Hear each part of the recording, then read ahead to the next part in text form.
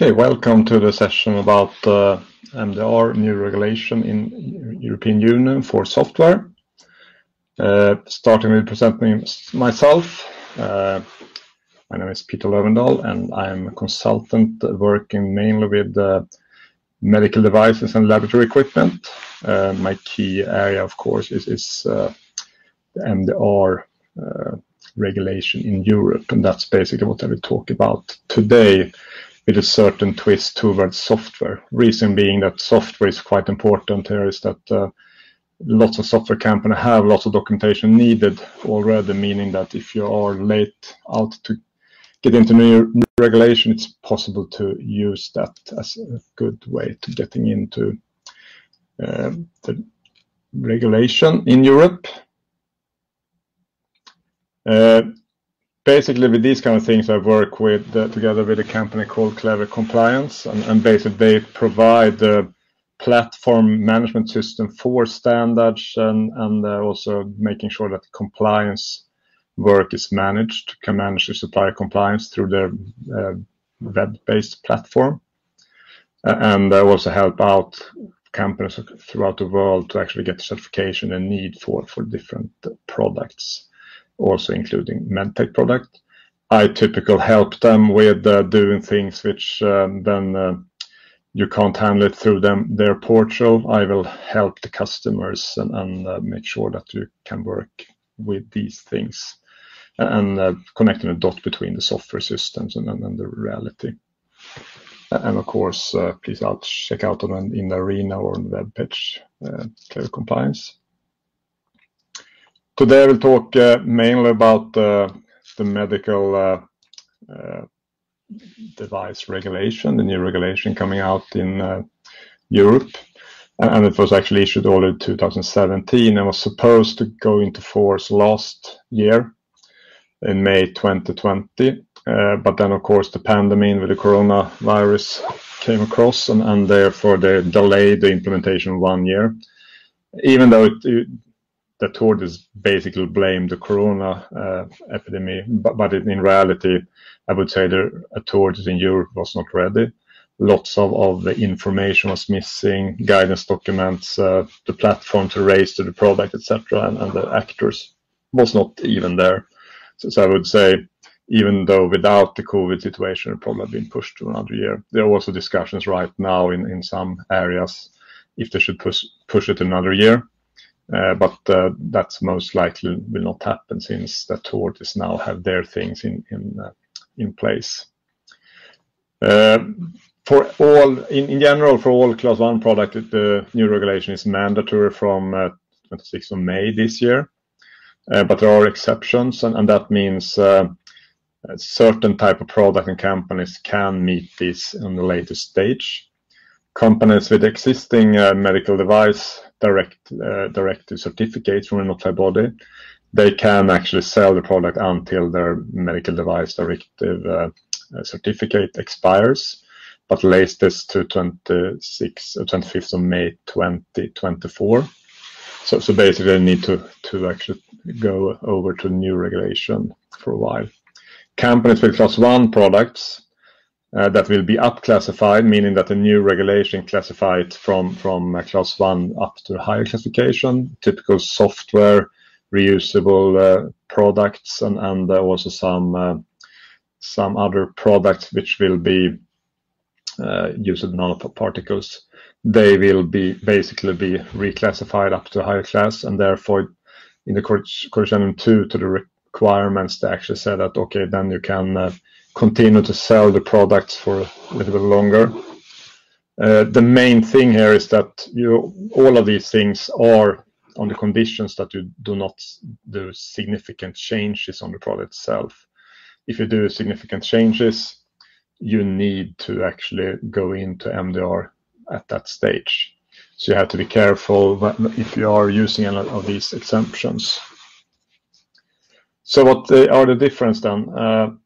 In the risk classification, looks the same as in the past, but they have added Class 1 reusable, Class 1R, and that's basically meaning that a notified body now needs to go in and judge if you are product that can be reused and re-sterilized, then you need to ensure that there are notified body involved. But as I said, that could also be in the correspondent too, that you can delay that for a while.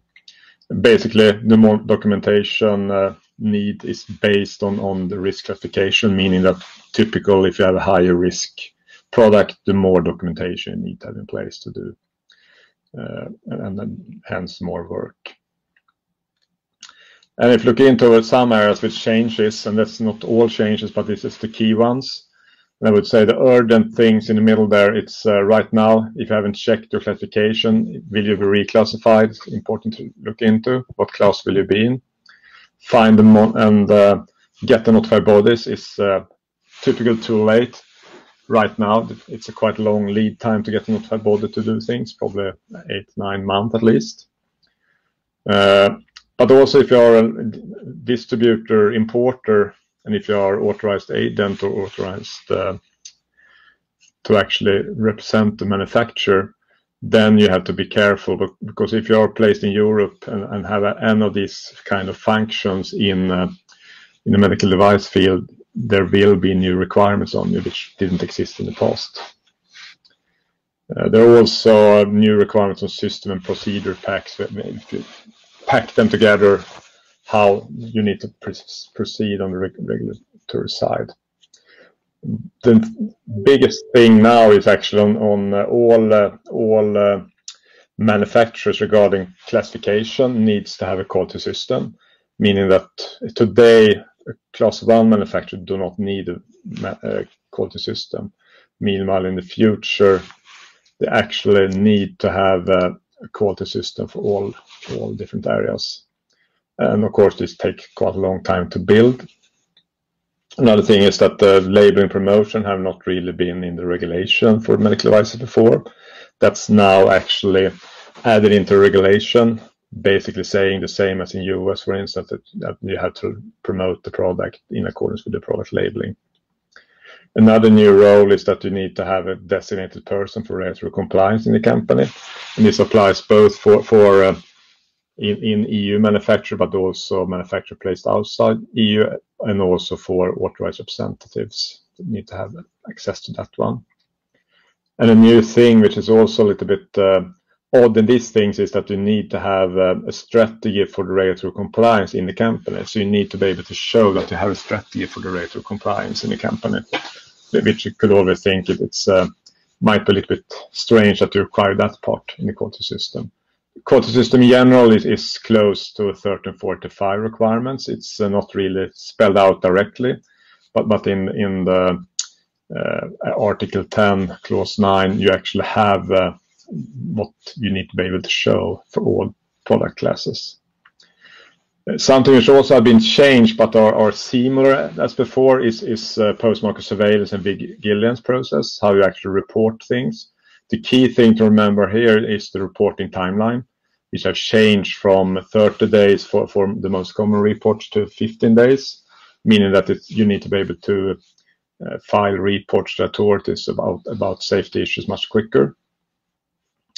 There are some changes in technical documentation, more in the format, and of course you need also be able to show the classification, documentation, etc., for how you documented your product. And also a new thing which comes out is the periodic safety update report. For class 1 product, you need to do that twice every second year. Meanwhile, if you have a notified body, you need to send it into notified body once a year.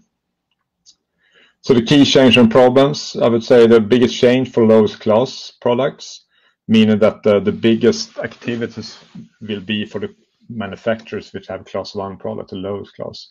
And the reason for that is mainly because you need to have a quality system. If you already have that, the same change applies to the other different product classes. But basically for this kind of product, it's a big hurdle in many cases. Currently quite difficult to find a notified body to take you on. So if you need a notified body, have not found one so far, it actually can be quite challenging to get one.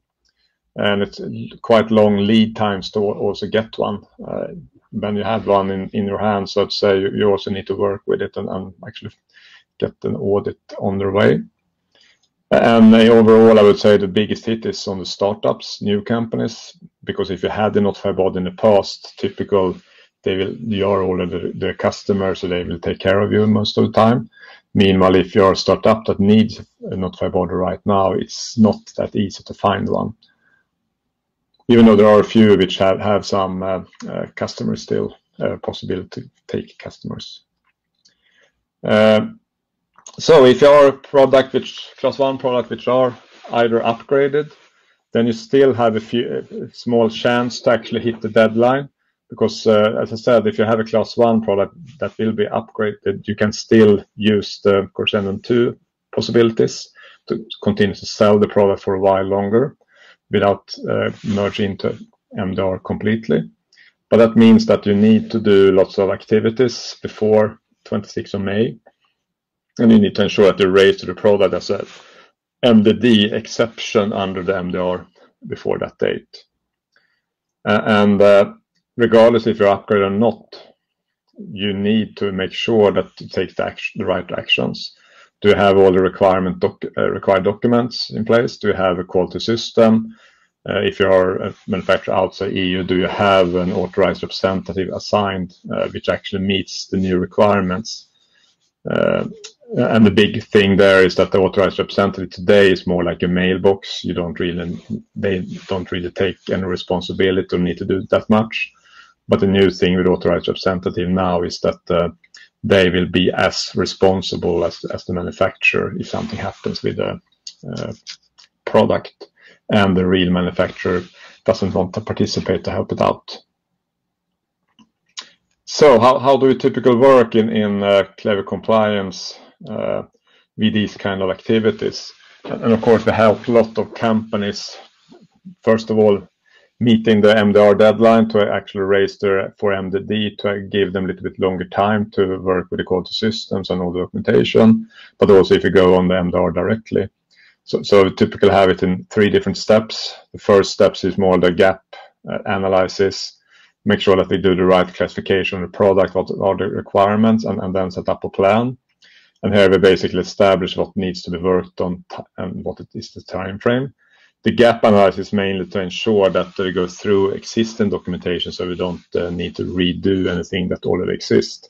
And typically in software, lots of things exist. Most software developers are quite good in actually documenting what they're doing, versus in hardware, it's typically a little bit harder. When I've done that, we come up with a plan and time frame and what is needed, and then run the product, either MDD or MDR, or make sure that, of course, if you want to go to MDR later on, that we actually do the MDR documentation at the same time, so we don't need to do it twice. We follow a well-established process to secure the targets is met, of course. And during this time, we make sure that we implement the quality procedures. We typically have a standard set of quality procedures, which are our state-of-the-art procedures, meaning that when you actually were done with the product documentation, we can show that we actually follow the quality procedures for the quality system. And the key for that is actually to ensure that we have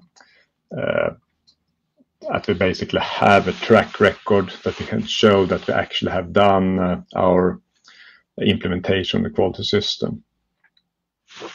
And required product documentation, of course, in step 3 is ready, quality system implemented, and then you can raise the either as MDD to actually use the possibility to sell under MDD for a while more, or MDR. And we guide you through the developed documents needed to follow the quality system process. And of course, if you don't have a quality system today, you need to develop that and follow the ISO 13485. And that, of course, what we also help you with. It's important to have an easy to understand documentation system, because if you don't have that, of course, it will be difficult to follow, and if you can't follow, you easily come into non-compliance issues. And meets requirement for class 1, and typical when we work with can of course help with higher classes, but typical the workload for class 2A product and above is much higher because the scrutiny of the documentation is higher, and you really need to put in much more effort, and that takes longer time. A typical lead time for us is about 2 months from start to finalize things. But if you're a higher class, you typically need much more time than that to be sure that you are in good shape. And of course, it's also important, especially if you're a startup company, that you can change and adapt with future growth, meaning that you should be able to have a flexible system so you can actually grow the system and not need to redo it, because that's quite important. So I think that was basically what I would like to cover in this short session. And I'm not sure if there are any questions out there about you want to hear more about.